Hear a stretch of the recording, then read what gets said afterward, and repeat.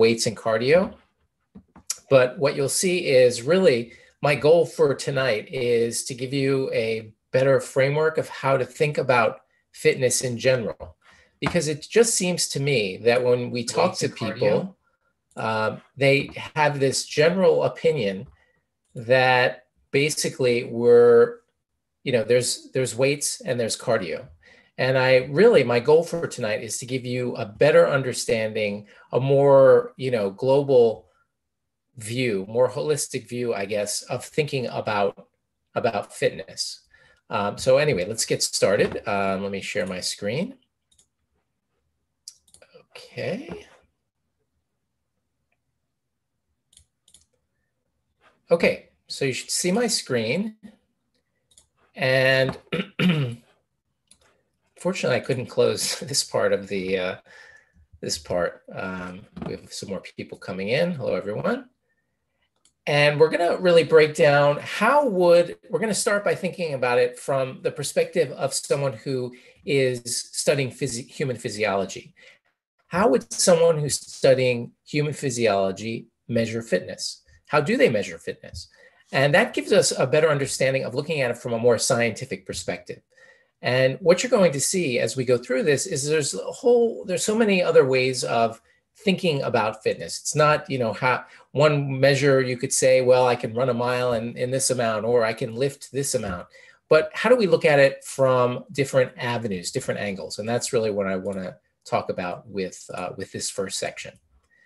So really, when it comes to measuring fitness, this is sort of how physiologists think about it, people who study human physiology. And a lot of them look at VO2 max. And this is basically a measure of how your blood takes up oxygen. Because if you think about how we are when it comes to fitness, or when it comes to being healthy, if our body is not able to take up oxygen and release oxygen in the right way, or in a fast manner, then we're not able to function the way we normally do. I remember when I was first reading about VO2 max, of course, in medical school, in physiology, we learned what VO2 max was, but I never really learned much, never really got into it deeply until I read an article about Lance Armstrong. And Lance Armstrong, they were testing his VO2 with the mask to see how oxygen was being delivered and taken. And he had this VO2 max that was just like insanely high. Of course, later on, we realized that he was doping and had more red blood cells in his body than he should. What impacts it is that it's a question of how many RBCs you have, how many red blood cells. We went through red blood cells a couple of weeks ago. How adapted to endurance are you? So that's going to relate to, are your muscles efficient at absorbing this, and the tissues in your body in general of absorbing and using the oxygen, and how much blood can you pump, which obviously is a measure of overall cardiovascular fitness. How effective is your heart at delivering blood so that you can take it up? Now, obviously, we'll get into what makes it, what sort of a definition of an endurance exercise is, but there's no question that high intensity interval training, which we'll define in just a moment, as well as Tabata, which was named after a Japanese doctor who came up with a very short exercise. Essentially what it is, of course, is we can look at high intensity exercise, and the way it should be defined is it's going to be different for everyone. So what I mean by that is you can generally think of it as an exercise that is making it so that you are out of breath, or it would be difficult for you to carry on a conversation, as some experts sometimes describe it. And what they learned is that in order to get fitness, especially to increase VO2 max, and to just increase overall fitness, which of course we're learning about now, you really only need short bursts of activity. And this is really counterintuitive if you really think about it. Let's look at what Dr. Tabata did. So they conducted research on two groups. The first group trained at moderate intensity, while the second group trained at high intensity level. The moderate intensity group worked out 5 days a week for a total of 6 weeks. Each workout lasted an hour. So first group basically did a 1 hour workout, not so hard. The high intensity group worked out 4 days a week for 6 weeks, but each workout lasted only 4 minutes and 20 seconds with 10 seconds of rest in between each set. Now, this was an incredibly high intensity 4 minutes, but still, I mean, it just is an amazing thing to think now that we have a group working out an hour, and then we have another group working out 4 minutes. And what was the results showed? The results show that group one obviously had some increased effects in cardiovascular, but showed little or no results for their anaerobic system, so the muscle. Group two showed much more increase in their aerobic than group one and increased their aerobic by 28%. So in other words, they were able to affect both the aerobic and the anaerobic, meaning, without oxygen, so anaerobic, with 4 minutes. Now that should really sink in, because that's amazing.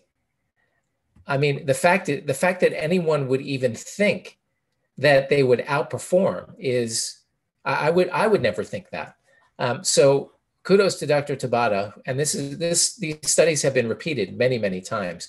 I think, it would be interesting to know for me if he expected actually an improved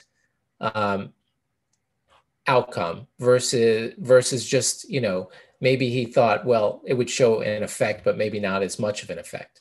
So what are the lessons that we can learn from this particular study? What we can learn, of course, is that there is something special when you go high intensity. Now, not everyone, and I'm not recommending that everyone jump into doing high intensity interval training. You should talk to anything I say today. Of course, you should talk to your doctor about, but realize that high intensity interval training is going to be different for everyone and is related, in fact, to the fact that you are at a point where you're sort of huffing and puffing pretty intensely. And that would be, of course, different depending on your overall fitness. So I'm pretty certain that the original studies were actually done on people using a bike, like a stationary bike, and they were literally dropping after these 4 minutes. I mean, it was absolute maximal intensity. And quite frankly, not everyone is capable of doing that. So that's one way of measuring fitness, looking at this VO2 max and how good your body is at absorbing and delivering oxygen. The next would be, of course, body composition. And in studies, they look at it as fat-free mass, but we can think about it as body fat percentage. And the reason that that's important is because there are a whole host of metabolic benefits when your body fat is lower. But body composition also means not just body fat percentage, but how much muscle mass do you have? And those two things are going to be very important because, as we've learned in previous classes, your body fat is not just sitting there. It's metabolically active and it's releasing inflammatory chemicals. We spoke about it a few weeks ago, how the visceral fat that surrounds your organs is 3 times more inflammatory than the fat in the rest of your body. So when you have this fat, any kind of, I mean, we need a little bit of fat, of course.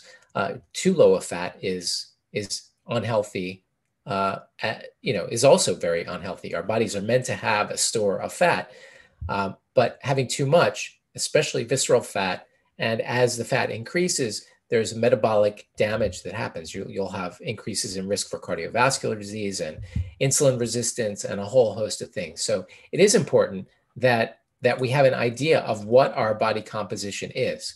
And one of the things that actually Jack LaLanne used to say over and over again, and we'll talk a little bit about Jack LaLanne because he's one of my favorite, personalities in history, quite frankly.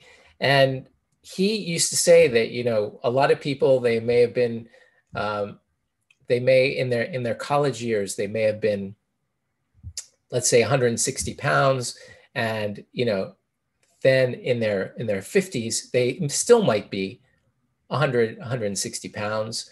The point is that your body composition is, even if your weight is the same, it doesn't matter. The reason it doesn't matter is because when you were younger, you lose, I don't know, it's like 3 to 5% body muscle mass per decade after your 20s. So the point is that you really need to be measuring your body and again, he was so ahead of his time. He was telling people that you should be measuring your waist, you should be measuring your hips, and they should basically be the way they were when you were younger. And that's how to assess body composition for Jack LaLanne. And there's benefit to that. And of course, now we have more technology that allows us to be able to do those things. And we'll talk about them as we go on. But he basically said, just because you're the same weight, fat and muscle, they weigh different things. They weigh different amounts, of course. And, if muscle tends to weigh more than fat, and depending on how much muscle you've lost and fat you've gained, your weight can stay exactly the same while you're just getting more unhealthy and by the day. So again, he was completely ahead of his time. He spoke about that quite a bit. One way is bulk strength, one rep max. Heart rate, in other words, one way of measuring your fitness in terms of heart rate is to do the same exercise over 3 or 4 weeks, and to measure your heart rate at the end of the exercise. And your body should be adapting. If it's not adapting and it's not getting better, then you need to either change things up, increase intensity, or whatever the case may be. The point is that, of course, sometimes when I mention that to people, they say, well, I can't continually increase. I mean, if I'm doing the same exercise, well, the point is that you're never going to continue doing the same exercise. And the reason is because your body has been designed to adapt. And again, going back to Jack LaLanne, I forget exactly how often he would change. I think it was every 3 weeks. He would completely change up his routines, whether that was, how he was doing his weights. He might have been, doing 12 reps, and then he'd go to 20 reps for 3 weeks, and then he'd go to 6 reps, slow, deep reps with his weights. And he would change up his cardiovascular training. So the point is that, of course, he would be able to know that he's adapting. And you need to be aware of that. If you're just lifting the exact same amount every day and you're walking the exact same amount every day, you're not challenging your body the way your body needs to be challenged. And that is by switching things up. And the heart rate is one way to measure that, at least from a cardiovascular perspective. If your goal is to run, if your goal is to run 2 miles every morning, fine, set that as a goal. And then measure your heart rate and see that your heart rate is, in the beginning, of course, your heart rate's going to be high, but as your body adapts, your heart rate should be able to adapt to that exercise. Okay, next is muscle endurance. Another way that people sometimes measure fitness: sit-ups, push-ups, planks. Planks are, when you lie like this down and you're flat, and your stomach, your core and abdomen are, horizontal, and seeing how long you can last that way. Flexibility, of course, is an indicator of fitness. A lot of us lose our flexibility. I'm not as flexible as I would like to be, and it needs to always be included in your fitness in some way. And then there's balance. And of course, if you're doing all these other things, generally speaking, your balance is probably going to be great. But of course, things like Tai Chi and Qigong, yoga, Pilates, all these are very good for balance. And, I've spoken about Tai Chi and Qigong at length because I've done that for years, and it does help with balance, of course, but it also helps with endurance. It helps with flexibility. Depending on the form of Tai Chi or Qigong, it can definitely help with cardiovascular, not so much with bulk strength. There's definitely some studies to show improved body composition. And I don't know if they've ever done VO2 max, but there's no question that it is an overall fitness, as is yoga, and has additional benefits that would require, obviously an entire lecture. So let's move on to, we spoke a lot actually already about these types of exercises. And my goal for tonight, again, is not to give you an exercise regimen at all. It is to give you a better understanding of looking at fitness from the perspective, from a perspective that goes beyond, weights and cardio.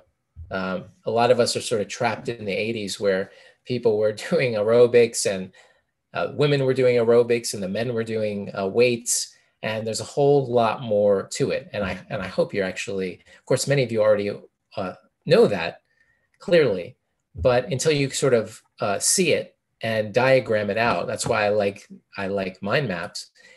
It just gives you a general idea that, okay, yeah, you know what, maybe I'm not addressing everything that I should be addressing with what I'm doing in terms of movement and fitness. So low intensity cardio, of course, we spoke about this idea of saying, well, high intensity is where, you're having trouble carrying on a conversation, you're huffing and puffing. And just so we get this out of the way, doing that for a long period of time is not good for you. They've done studies on marathon runners, and most marathon runners, believe it or not, actually have some scarring in their heart from the excess strenuous activity that they do. And think about what a marathon runner looks like. They don't look like they're very thin, their arms are very thin. And then take a look at a sprinter. Now, a sprinter is high intensity, but is short. They are muscular. They just look fitter than a marathon runner. I mean, if you think of, Usain Bolt, the Jamaican fit. I mean, this guy was cut, muscular, and years ago they weren't doing as many weights as they do now to build those muscles. But even if you look at Jesse Owens back in the 40s when he was winning gold medals, he was still not like the sprinters today, but still a muscular, fit looking guy. Whereas the marathon runners who do high intensity, long-term cardio really just generally don't look that healthy. So high intensity interval, these intervals that we spoke about, like Tabata, these are no more than 20 minutes. Obviously his was only 4 minutes, but if you look online and talk to people who are, certified fitness trainers and such, generally speaking, they're going to be doing, things like a minute on, a minute off, that sort of thing, but for no more than 15 to 20 minutes. And that's all you need for doing that just a couple times a week. Now, low intensity cardio it would be something like walking, of course, where, you can carry on a conversation. And there's so many benefits to walking. We're just going to go through a few of them. First of all, one of the aging lectures, we spoke about interleukin-6. This is this chemical that is an inflammatory cytokine, and it's associated with inflammation. We spoke about it also in the inflammation lecture. And walking reduces that, also lowers your cholesterol. And they've actually done some studies to show, well, how much walking. And remarkably, they were able to do that because of people's iPhones. Because if you go on your iPhone and look, you can see how many, if you turned on, I don't even know if you need to have turned on the health section. If you go to your iPhone and you have your iPhone with you right now, and if you go search for health and go to it's called, there's a health section, and you can see it may already be on. You can see how many steps you've taken. And I did 5,400 steps per day, which I'm trying to do a lot more. And the studies actually show that less than 5,000 to 7,000 per day, there's a surge of metabolic disease. So they looked, they looked, and they were actually able to find that people who were doing less than 5 to 7 per day had more diabetes, more obesity, etc. And above that sort of 5 to 7,000 range, there was a dramatic decrease in all kinds of things, from metabolic disease to obesity and a whole host of things. Now, 10,000 steps per day, of course, that's been a very trendy sort of goal for a lot of people to make, which I think is probably around 5 miles. And essentially what this is saying is that we were meant to walk, a good 3 to 5 miles per day. And that if we are not doing that amount of walking, then we're not doing something that we actually need to do for optimal health. I think that's what it actually says. I think we were programmed and evolved in such a way that if we don't walk those 3 to 5 miles per day, that there's going to be some problems. And we know that because just sitting around and not getting activity increases your inflammation. I mean, you would think that you're lying down and not moving wouldn't be associated with some sort of increase in like fire in the body, inflammation in the body. But yet there it is. And it's something that you should be conscious of. So above this amount, drop in disease rate. So there's a guy who wrote a book called In Praise of Walking. I didn't read the book, but I heard an interview with him. It's a whole book on just the benefits of walking. And essentially he wrote an entire book on the benefits of walking and how important it is, and quite frankly, how we were meant to walk. And if we're not walking, again, we're missing out on something. Increases alpha brain state, especially if you're walking in the forest. Alpha brain state is associated with calmness and relaxation. Increased creativity, some really fascinating studies where they had people, students walk around and then assess sort of the beauty of things and the idea to generate ideas. And in both cases, they had increased creativity for problem solving, as well as sort of an improved mood and optimism as well. What's remarkable is the fact that it interacts with your brain in ways you would never imagine. So your brain, obviously when you're exercising, your brain is getting more blood flow. It's also getting more nutrients because of the increased blood flow. But there's also something called myokines, which are like cytokines. They're chemical messengers. But in this case, they can communicate. They're released by muscles when you do exercise and when you walk. And excuse me, and they can go all the way to the brain and induce positive changes. Additionally, when you're physically active and moving, your brain actually increases neural connections. So you can think of your brain as the more connections you have, the deeper your brain is, the more effective it is at thinking. And if you can think about it in the case of a computer who just has a few connections between things is not as strong and not as powerful as a massive supercomputer that has millions of connections between different things. So these myokines released by the muscles, they go all the way up into the brain and are capable of improving brain function.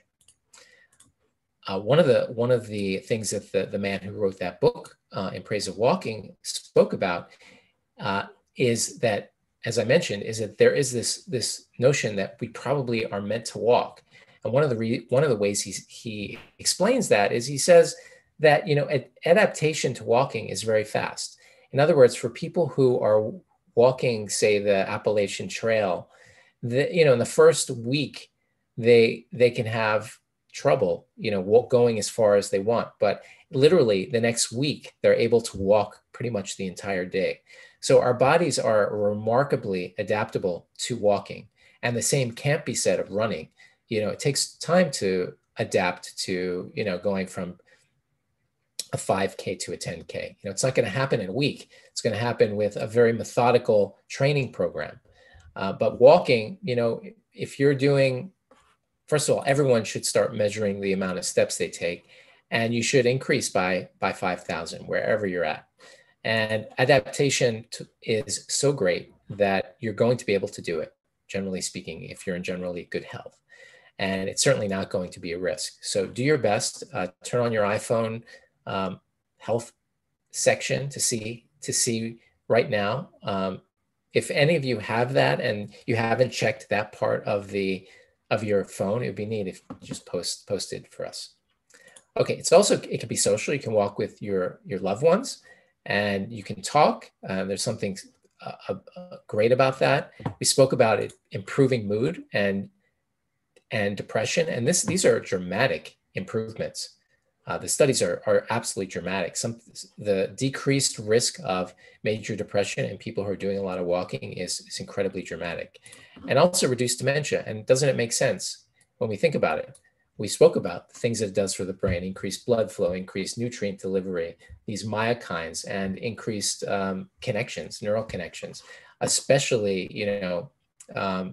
other types of things can increase those connections even further. If you're doing sports or you're doing dancing, these are because you're learning various different types of movements, even more kinds of things that are challenging for your brain. We tend not to think of our brain as something that improves. We think about thinking and learning as something that improves our brain capability. But movement, a large part of our brain is associated with movement. And if you're not doing challenging movement, new types of movement, these sorts of things, then you're not increasing the complexity of your brain, which is obviously something that we want to do as we get older.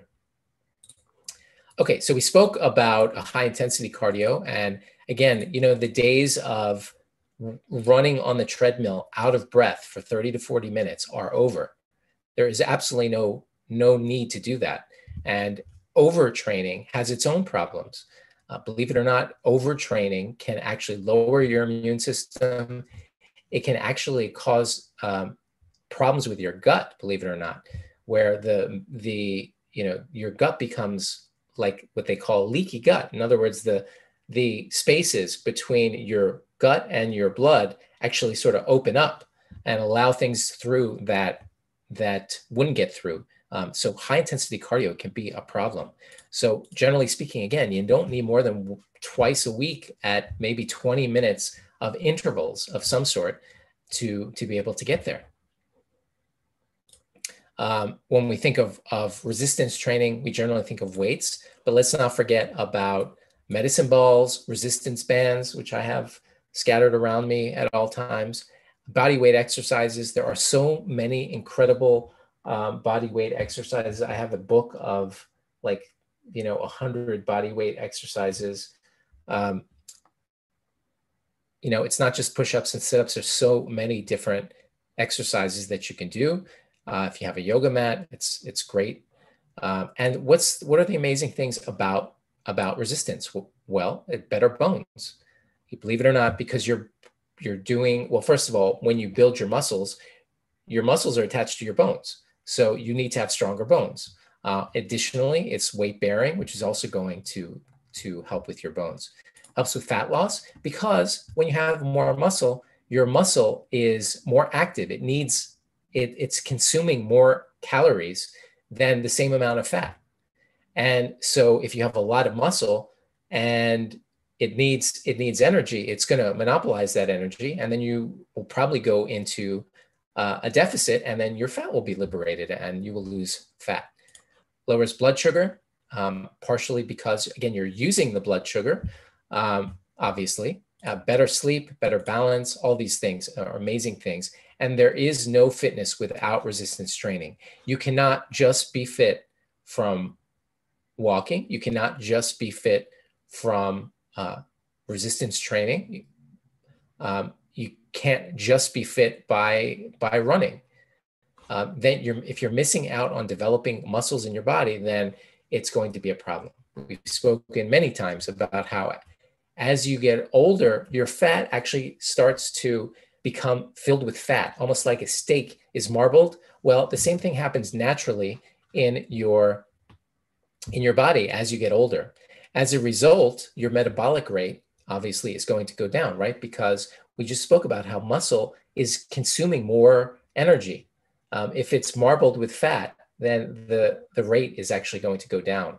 And you could technically look exactly the same and consume the exact same number of calories. But because you have less total muscle, that amount of calories that kept you at the same weight as you get older is going to increase. So again, there is absolutely no real health and fitness without doing some sort of resistance training. And I can't stress that enough. Next generation is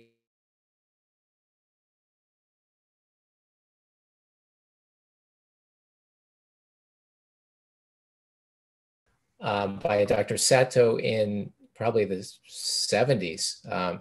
And what it is it's a way of doing exercise that is where they actually restrict the blood flow to your limb.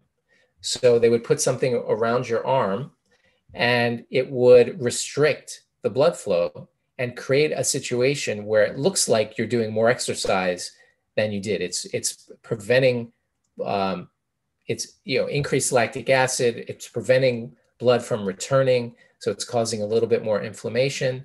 And it was invented by this doctor, and this is him. He's in his mid 70s here, and you're able to maintain really. I mean, look at those biceps. Holy cow, right? I mean, this guy again. He's in his mid 70s, and he has those biceps, and you can see he has these bands wrapped around his arms. And it's amazing, but it's been used in elderly people. It's been used in people who are training. It's been used for people who are recovering from injuries. And it's really, I think, a major advance. Now, you can't just put a tourniquet around your arm. That can cause nerve damage. It can cause, terrible problems because of damaging blood, restricting blood flow. This is done in a very precise way. It's measuring the amount of arterial blood flow going in. It's measuring the amount of venous blood flow going in. So it's a very specific type of thing. So you certainly shouldn't try this on your own. The machines are quite expensive, but what you're going to see is this is starting to be taken up in the United States. It's a very old Japanese, technology invented by this guy, and he certainly looks like the picture of health.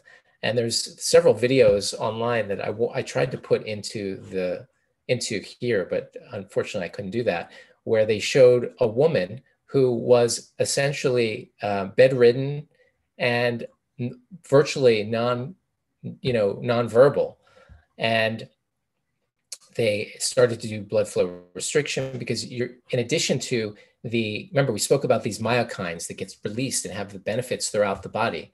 So even though someone is relatively immobile, you can start to improve their musculature functionally even.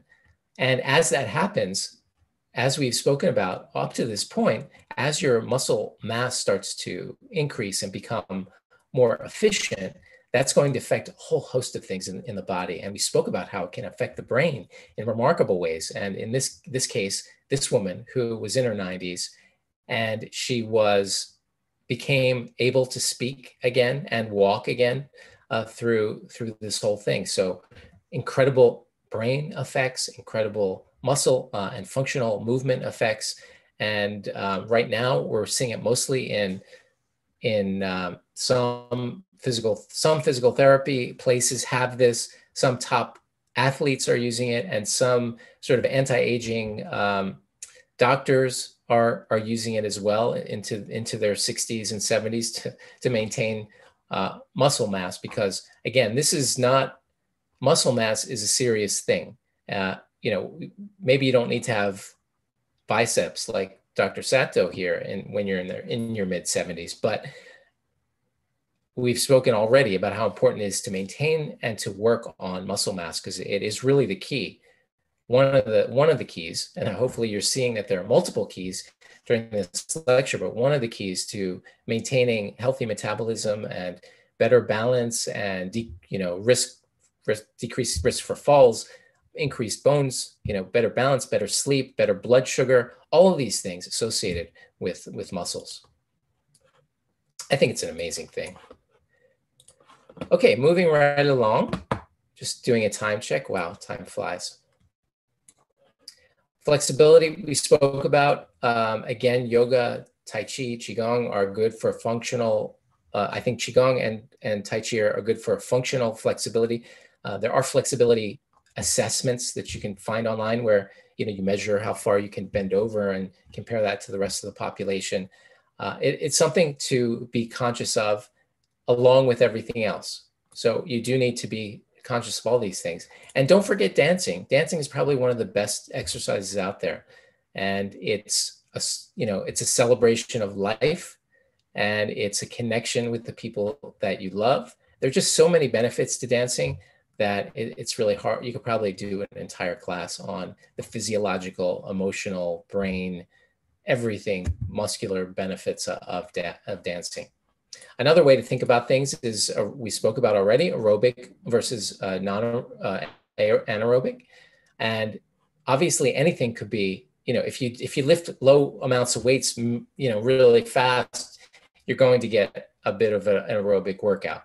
So there's some sort of overlap in these sorts of things, but it's just sort of another way that some people categorize it. But generally speaking, there's a guy whose name who's escaping me, who basically said, you can think about fitness this way: lift heavy things, walk long distances, and sprint. And that really is a good way of thinking about it, because we're meant to lift, we're meant to challenge our muscles. We evolved to occasionally sprint or do something at short bursts of high intensity. And we were meant to do a lot of walking. So that walk, sprint, and lift heavy things, I sort of think that's really a great summary. Just going back in history, there was a doctor by the name of Moses Maimonides, and he lived in the late 12th century. He was a famous doctor who was he was a famous doctor to the Sultan of Egypt. He grew up in Spain. He was also a rabbi, a great rabbi, probably one of the best, arguably one of the most brilliant in all of history, believe it or not. But he wrote numerous books, and he was also a physician. And he was a very well-noted physician.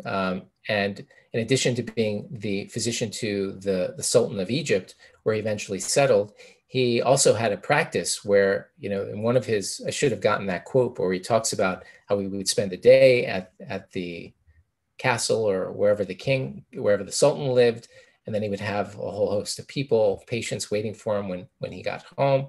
And remarkably, he wrote, many volumes and volumes of books. I don't know how he did it, but even he, back in the 12th century, wrote some things about exercise. And he wrote, and again, this is one of the wisest men in history. Everyone who sits back secure in his self-confidence and does not exercise, even if he eats healthy foods, and even if he takes good medical care of himself, all of his days will be painful ones, and he will be weakened. And this is one of my favorites. For there are many things that are necessary or very useful according to some people, whereas according to others, they are not at all needed, as is the case with regards to the different kinds of bodily exercise, which are necessary for the preservation of health according to the prescription of those who know the art of medicine. Those who accomplish acts of exercising their body in the wish to be healthy, engaging in ball games, wrestling, boxing, and the suspension of breathing, are in the opinion of the ignorant engaged in frivolous actions, whereas they are not frivolous according to the sages. So one of the reasons I like this quote is, one, because he mentions multiple types of exercises. He talks about ball games, wrestling, and curiously, this sort of suspension of breathing, which could be anything from, perhaps a type of yoga of the time, or some sort of breathing exercises, breath holding exercises, whatever the case. I don't think anyone knows exactly what type of exercise he was directly referring to. That's the first thing I like about this quote. The second thing I'd like to point out here is that even in the 12, look, we all know nowadays that people who are like really into fitness are often looked at as strange, not as much as as, 30, 40 years ago, but still people who are into maintaining their body and such are still looked at a little bit in a strange fashion. And even back in the 12th century, you know, he's mentioning people who are ignorant of this knowledge as well. And anyway, I just happen to like this quote, and it's from one of the greatest physicians and greatest minds in history. And his dietary advice would be worth looking at as well, just from partly from a historical perspective. But he was a very, very wise man when it comes to having an understanding of the human body, and just being a wise guy all around. Okay, so next, moving on to Jack LaLanne. All of you are probably aware of Jack LaLanne. And this notion, I mean, people really looked at him like he was a complete lunatic when he started. And there's this funny YouTube video you can find on YouTube of him on Groucho Marx's show. And he was probably in his 20s at the time. And Groucho Marx just really completely made fun of him. Of course, Jack LaLanne didn't take it personally at all. The point is that most of what Jack LaLanne said is just partly common knowledge at this point, and taken as, I mean, he invented so many of the machines that are in the gym. And, even in I think it was must have been in the late 50s, he had that TV show where he got women, housewives, up and out of their chairs. And I mean, think about how ahead of your time you have to be in America to have really stepped forward and did that. He says, people thought I was a charlatan and a nut. The doctors were against me. They said that working out with weights would give people heart attacks and they would lose their sex drive. I mean, it's true that doctors were concerned about building extra muscle at the time.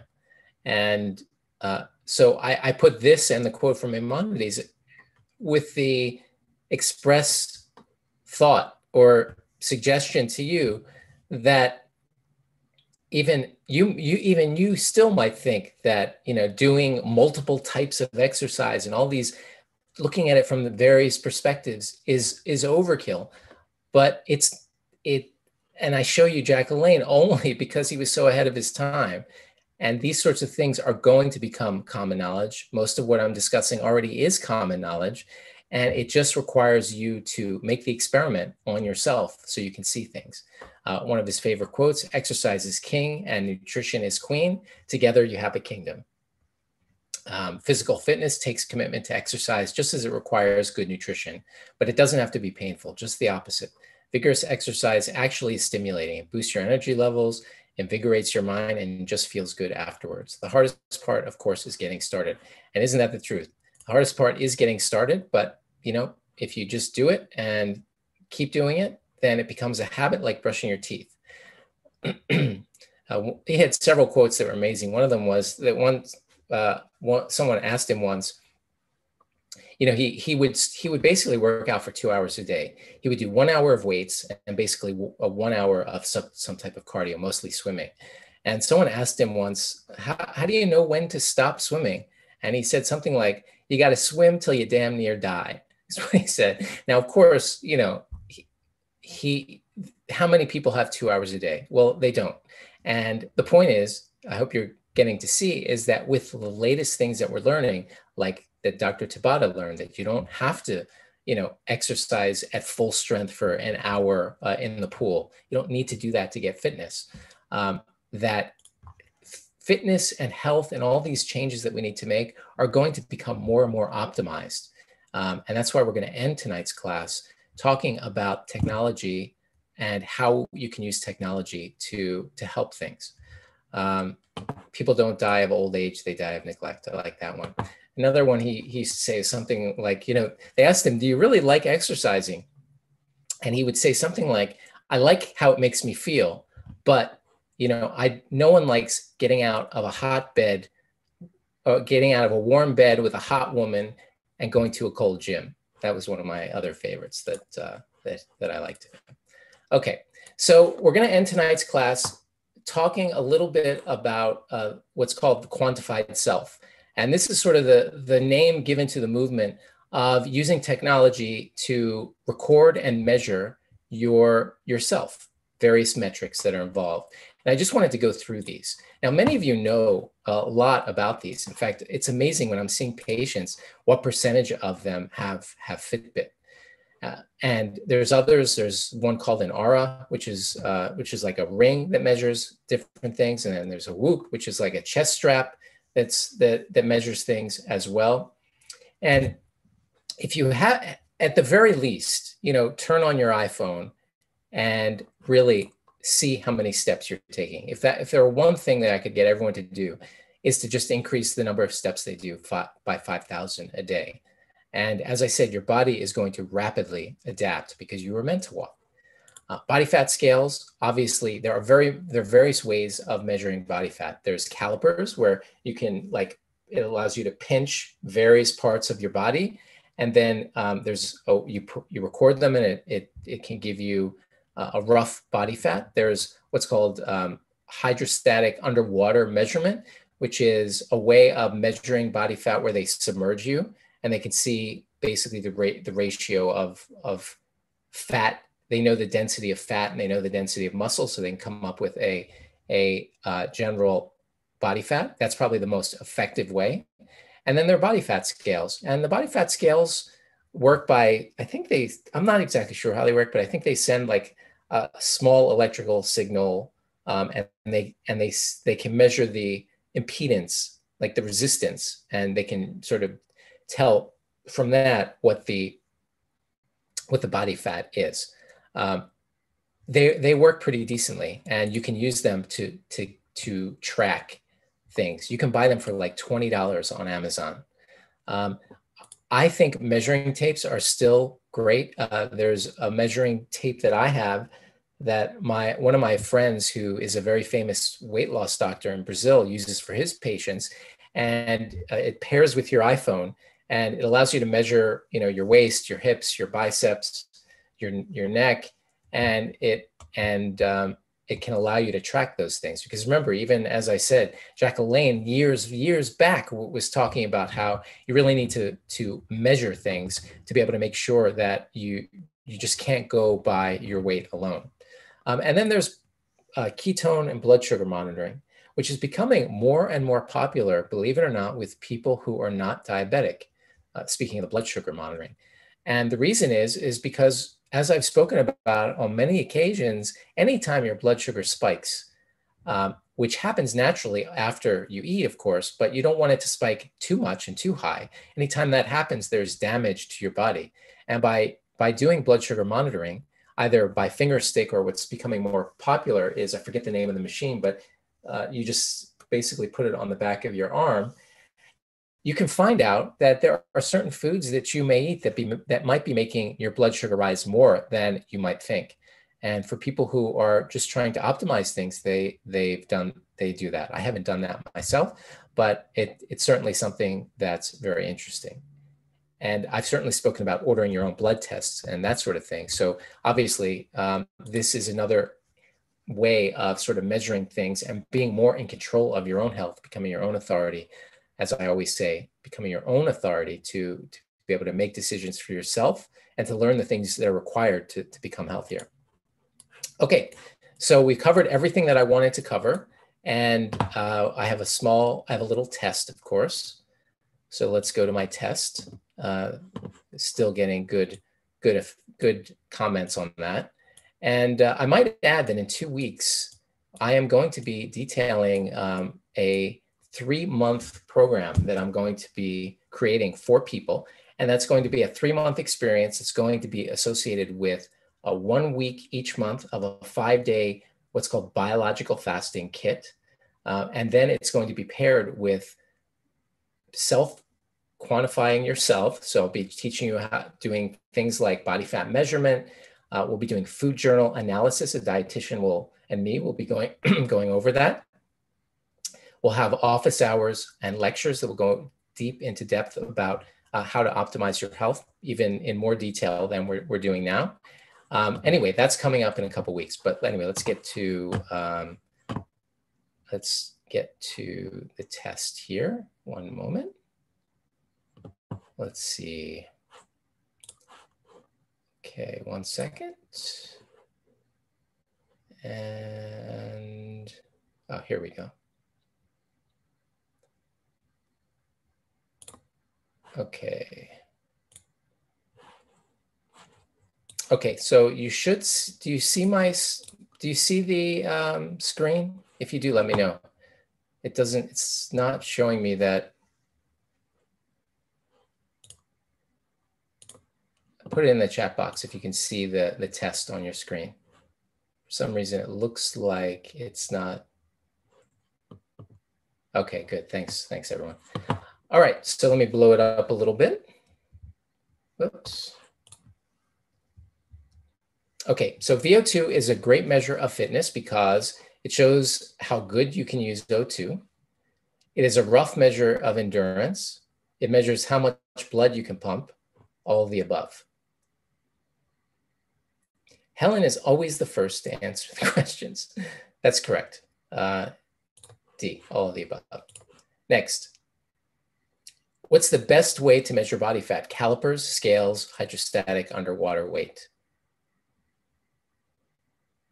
Of course, unfortunately, getting back to the VO2, you can't really measure VO2 on your own, but it's more of an educational type of thing, just so you can understand fitness from a better perspective.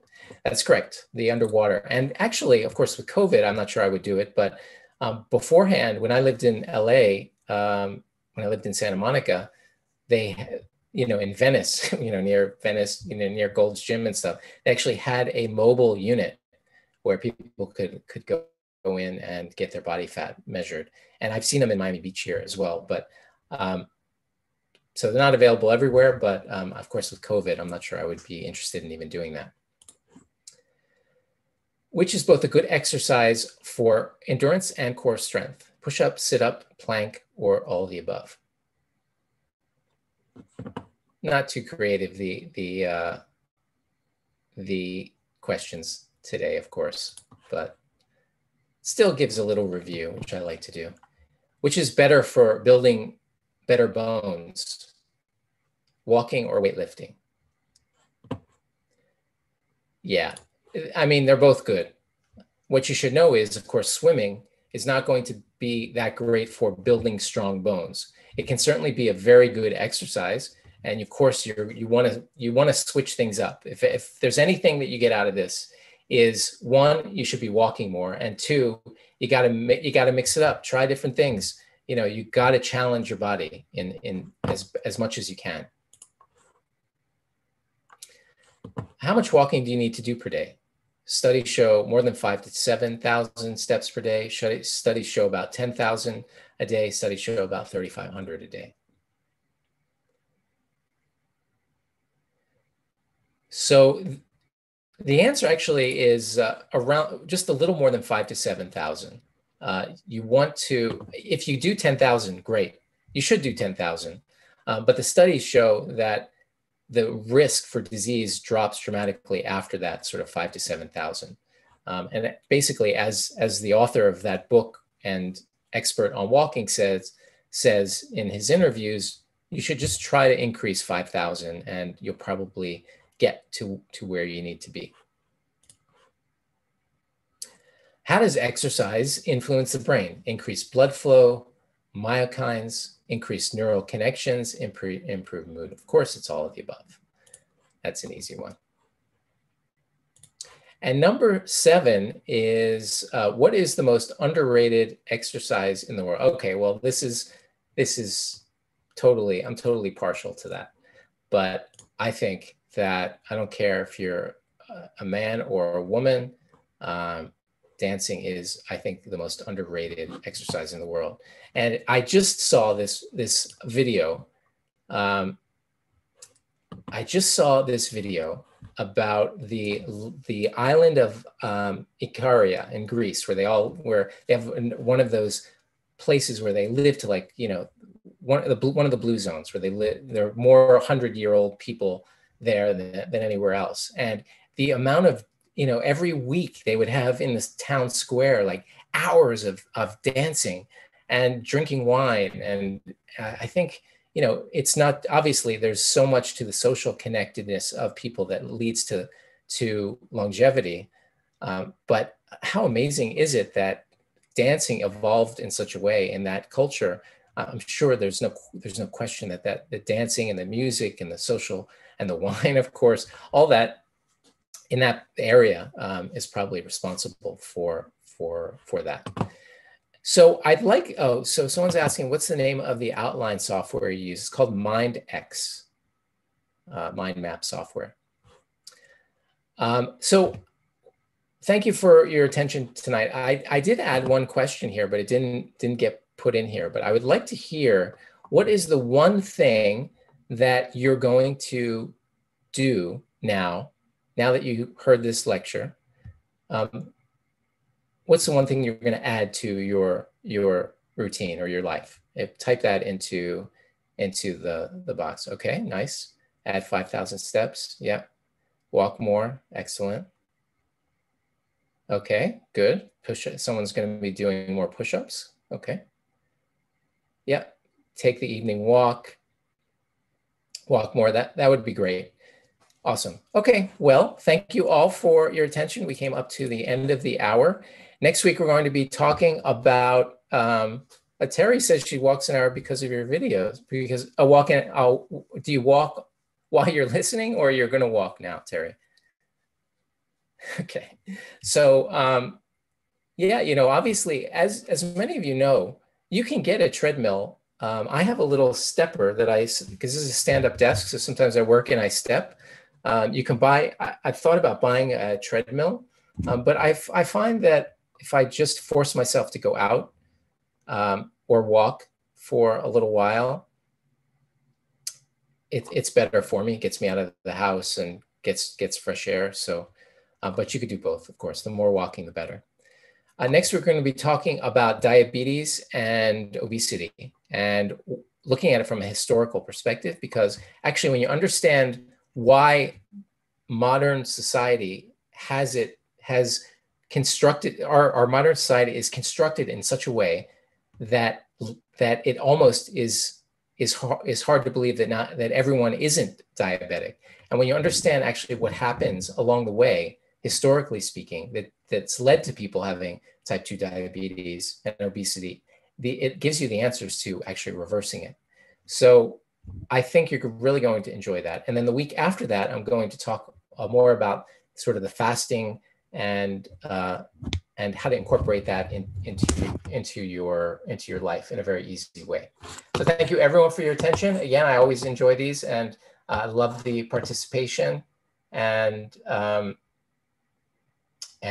wish all of you, I hope everyone stays well, and I'll see you next week. Good night.